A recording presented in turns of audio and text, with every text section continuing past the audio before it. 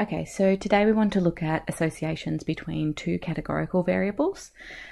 So as I said in the last section, previously we've been looking at univariate data, just one variable, and we're beginning now through this next chapter to start to look at bivariate data, so comparing two different variables. So over the next 3 lessons, we want to look at how we can determine whether or not there is or may be an association between the two variables. And today we're going to look at two categorical variables. In the next lesson we'll look at comparing a categorical variable and a numerical variable, and then in the third lesson we'll look at comparing two numerical variables. So when we have two categorical variables, we can represent that data in a two-way frequency table like the one we're seeing here. And in this two-way frequency table, we are seeing data related to a survey of 60 people who were asked their preferences on the brand of phone that they prefer. And we've got the results in the table. So when we use a two-way frequency table, we generally record the explanatory variable in the columns, which is what we're seeing here. We're trying to see whether the sex of someone affects the phone brand that they prefer. So sex is the explanatory variable in this instance, and it is in the columns. And phone brand preference is the response variable, and it is in the rows. Okay, so from the table we can see that more females preferred Apple phones than males, but we can also see that we didn't survey equal numbers of females and males.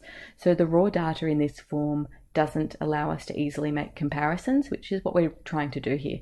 So the first thing we need to do is convert the data into percentages. Now it's really important to understand that what we're actually interested in here is the percentage of the explanatory variable. So what we don't want to work out is what percentage of Apple users were female. What we want to work out is what percentage of females were Apple users.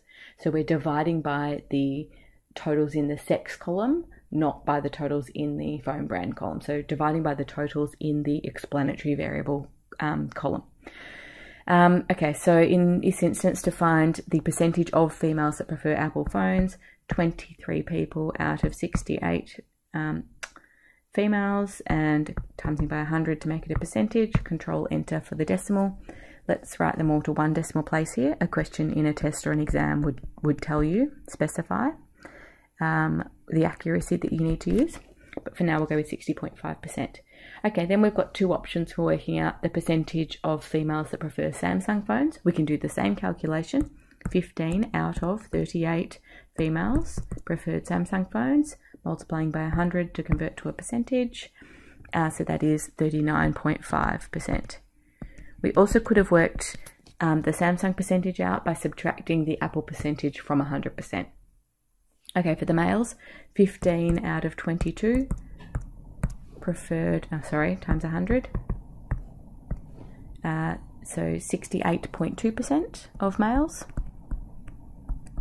preferred Apple phones, compared to this time, let's subtract it from 100 to find the percentage that prefer Samsung. So 100 minus that value up there, so that is 31.8%. Okay, so now we have data that we can make comparisons about. So when we're looking to decide whether or not there's an association, we're looking to compare the numbers in each row. Okay, so we're looking to see whether there is significant difference across males and females about the percentage of people that prefer, for example, Apple phones or Samsung phones. So we're looking along the rows for difference. Okay, the idea is sometimes people find it difficult to understand why we want the data to be different. But that's exactly what's suggesting there may be an association. If, for example, we saw that 60% of females preferred Apple and 60% of males preferred Apple, then the inference isn't about gender. The inference is that 60% of all people prefer Apple phones. It doesn't matter what their gender is. Okay, so if we see a significant difference across the explanatory variable, so in this instance across the genders or the sex, then we can say, the data is suggesting that actually bigger proportions of males in this instance prefer Apple phones. You could also compare on the Samsung data, so larger proportions of females prefer Samsung phones compared to males, but it's about comparing across a row, okay? There's absolutely no point in comparing the data in the column, because the data in the column has to add to 100%. So if, 60.5% of females prefer Apple phones, just the way percentages work tells us that 39.5%, so about 60% versus 40%, well, that's a biggish difference, but that's meaningless because that's just telling you that the data has to add to 100%. So we're comparing across the rows, across the explanatory variable. So we want to look at the different categories within the explanatory variable for a particular category in the response variable. Okay, so then we want to make some, so in talking about finding a significant difference, sorry, I should have stated, we're looking for at least 5%. I'm sure there would be situations where they're looking for a stronger difference than that, or even perhaps might accept a weaker difference than that. But for our intents and purposes, we're going to look for at least 5% difference across the row. So in this case, we have that in both rows. So we could make a statement about that, and we could use either row, either Apple or Samsung, to make the statement, but we don't need to do both, okay? If there's an association in any one of the categories in the response variable, then there is potentially an association between the variables, okay? So it doesn't have to be in both rows, it just has to be a significant difference in at least one row. Okay, so here we might make in answer to the question, is there an association between phone preference and the sex of the respondent? We might write something along the lines of what we see here.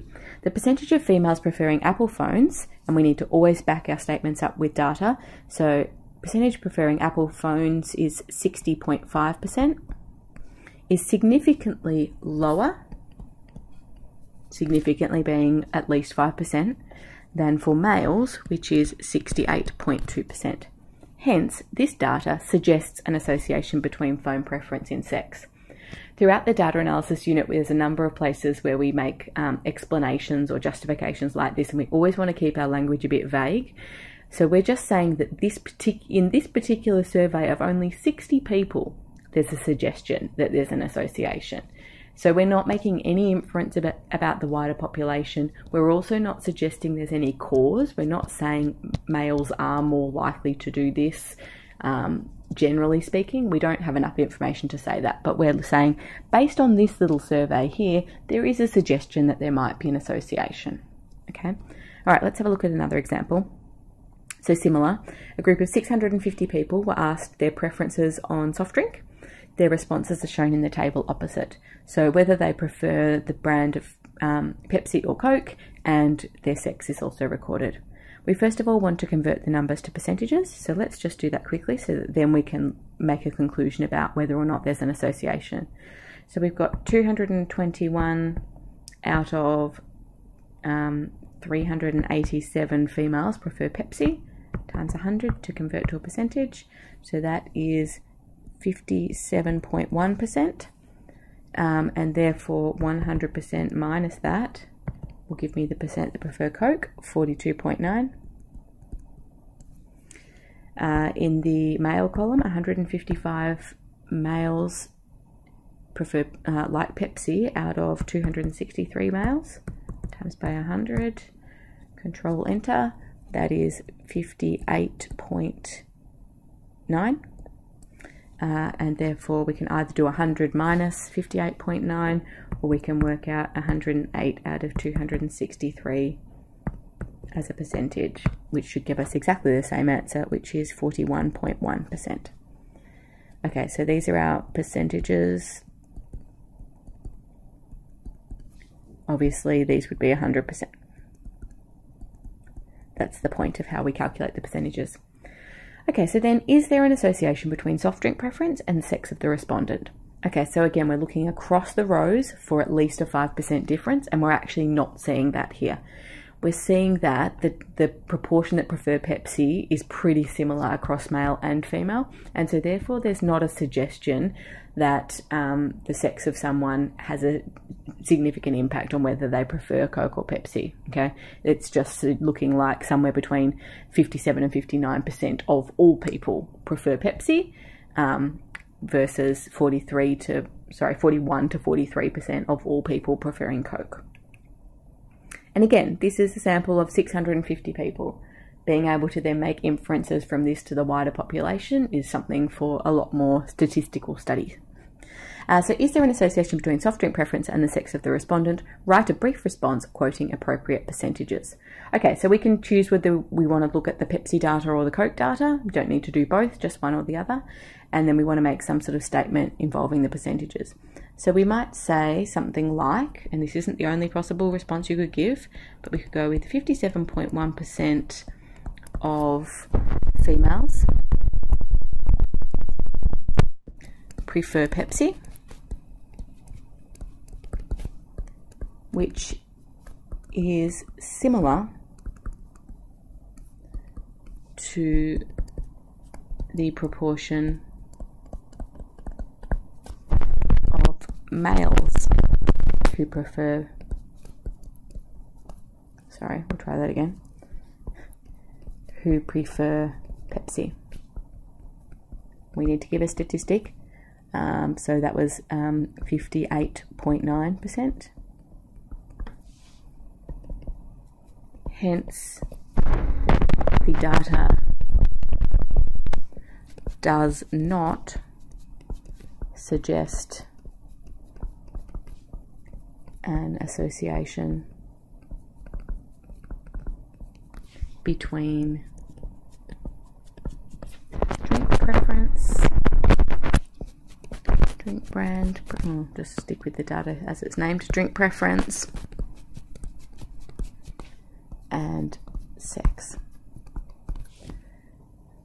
So compare the data, quoting statistics, draw a conclusion about whether or not an association exists. Okay, another way that two categorical variables can be represented apart from the two-way frequency table is in a segmented bar chart. So with a segmented bar chart, we can represent one of the categorical variables with categories along the horizontal axis, and then we can represent the second categorical variable using the key, so the different categories being represented by the different segments in each of the bar charts, in each of the bars, sorry, in the chart. So here we have a situation where we're comparing two categorical variables, each with three categories. The previous examples we've looked at have had two categories. And in this case, we're looking at comparing recycling rates that have been categorized as low, medium, or high, and the size of a town, which is categorized as small, mid-size, or large. So looking at the data or looking at the bar chart, again, we only need to find difference within one of the rows. Okay, so either amongst the low recyclers or the medium recyclers or the high recyclers. Now, the other thing is that we don't need to see 5% difference between all three numbers. There just has to be at least that much difference with at least one of the numbers. Okay, so for example, if we look at the high rates of recycling, if we look at either the segmented bar chart, so the green sections, or the bottom row of the table, the proportion who recycle at high rates is pretty similar in small and mid-sized towns, but significantly different in large towns. That's enough for us to say that there's an association between town size and recycling rates. There might not necessarily be that much difference between small and mid-sized towns, but the fact that there's such a big difference for large towns does tell us that there's a difference in recycling rates compared to the size of, when looking at the size of the town. So just be clear about that. You don't need there to be a difference in all three categories. Okay. So then we might want to make a statement. Now, I crossed out the word steadily here because I think the increase isn't steady. It's a very small increase from small towns to mid-sized towns, and then we make a big jump to large towns. You'll notice here also that I don't actually refer to all three categories. I just make the statement that the data shows that the percentage of those who recycle at high rates increases with town size, from 26.3% of those in small towns to 66.7% of those in large towns. Okay, so it does increase for the mid-sized towns as well, but it's not really significant. I'm just noting the jump comparing the smallest towns to the largest towns. This indicates that recycling rates are associated with town size. So again, make a comparison with statistics to support it, then draw a conclusion about whether or not there's an association. Okay, time for you to have a go. In the next video, we'll have a look at identifying associations when we have one categorical variable and one numerical variable, and we'll also have a look at the different ways of representing those. So for two categorical variables, representations are two-way frequency table or segmented bar chart.